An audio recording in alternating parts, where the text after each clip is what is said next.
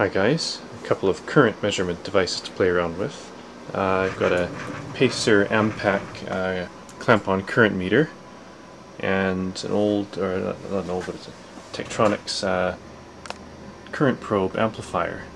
This one's blown. It was given to me by my work to play around with, and I got this one used recently. Let's try to get this thing going. I think it needs batteries, so I'll start by taking the case off.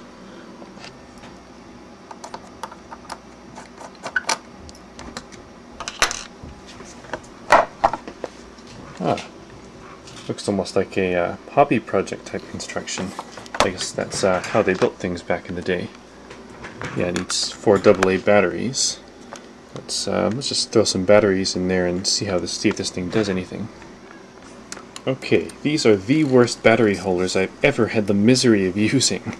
You literally have to pry the battery into them with something like this. They're so tight you cannot push it in any other way. So these are going to have to come out. But let's see if this does anything now. Lights aren't coming on. Let's see if maybe these battery holders probably aren't even making good contact. They're probably corroded. And yes, poor connection. Let's just wiggle the batteries. Okay, good contact now. And now let's try powering it up.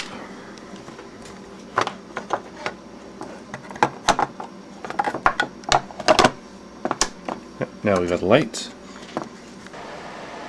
Okay, got some current flowing with the heater now. Let's just, meter is disconnected. Let's just zero the scale. It's exactly 0. Okay, let's connect this up and see what it does. And it's reading about just under 9 amps. So it's a bit low. Let's give this a tap. Changes a bit, may need to be lubricated. Probably has to be calibrated. But it's not bad, seems to work decently. The probably do with a new front panel. It's been cracked. The whole thing is constructed almost like in a project box, an old Bakelite project box. So if I can find something of similar size, I can just move everything over. Actually, it seems that I was just using the meter wrong here. It looks like I was zeroing it to the wrong position. It needs to be zeroed to the off position, then you turn it on, and then you use the electrical zero control to zero it fully. I have to tap it a bit to get it to actually stabilize properly. So now it's properly zeroed, and if we clamp it back on, we're at about 9.9 amps. Tap it a bit.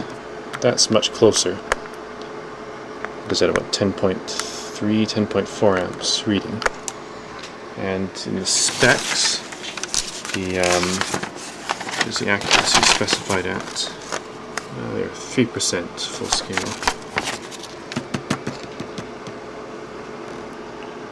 I'm just zeroing it again here, and we'll give it another try. Oh, that's much closer now. That's 10.2 amps. That's pretty much within 3% of what the flip meter here is reading, so I'd say that's still pretty much within calibration.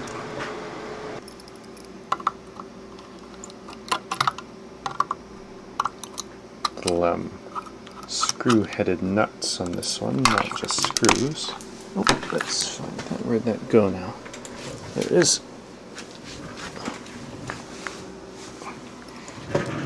Yeah, it's little nut things. Okay, let's get this apart. Nothing out of the ordinary here. The big coil of wire around the movable core pieces. And I'm wondering how they're doing the DC current on this one. It's kind of hard to see. I don't know.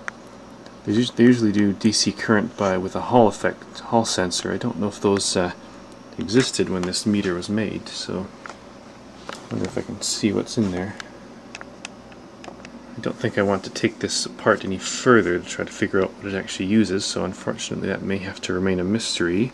But it looks, there's this component here which looks almost like a thermistor. Maybe they're doing some sort of temperature compensation for the temperature of the core. And on this side there's just a couple of resistors.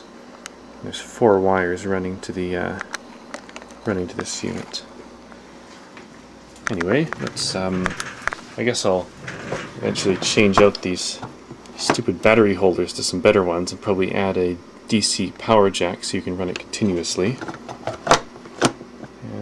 And well, let's take a look at this current probe amplifier now. For anyone who's interested, here's the original operating instructions. I'll just go over these quickly and you can pause if you want to read them.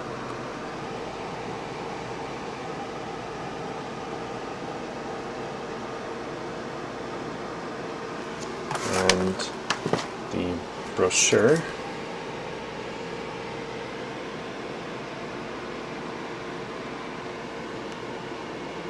And the back side of the brochure as well.